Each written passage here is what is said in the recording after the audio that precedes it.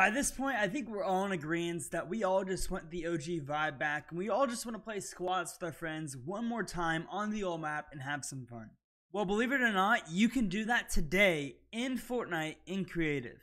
So I'm actually in a public lobby right now, and you can see we're in the loading lobby, and all the players over there, you just spawn from the top. I'll leave the code to the map on the screen.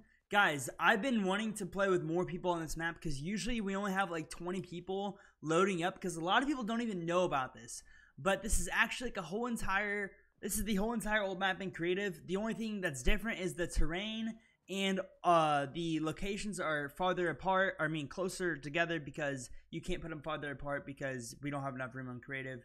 But guys, eventually someone's going to be in that sandbox mode and they're going to make the entire old map and we're going to have the old map back exactly how it was, and we're going to be able to have fun with our friends, you know, play on the old map again.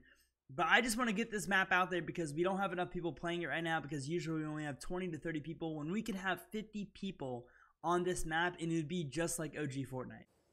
And when you load in, guys, you can see the whole entire old map. Obviously, it's a little laggy right now, but there's Loot Lake. Over there's Anarchy. Over there's Wailing. We got Dusty right here, Tilted, Greasy over there, Snobby over there, Haunted, Junk.